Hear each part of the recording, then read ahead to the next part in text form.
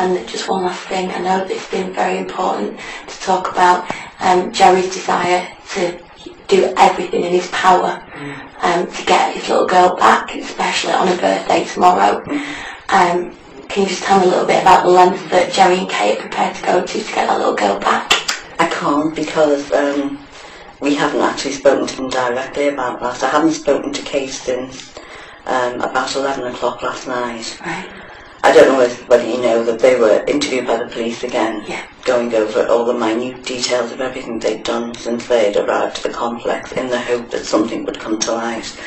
And I understand that it got so late that they hadn't even seen Kate. So my understanding is that they're actually going to interview her at the apartment today. Well, I think probably this afternoon and this evening. So I haven't been able to speak to Kate today.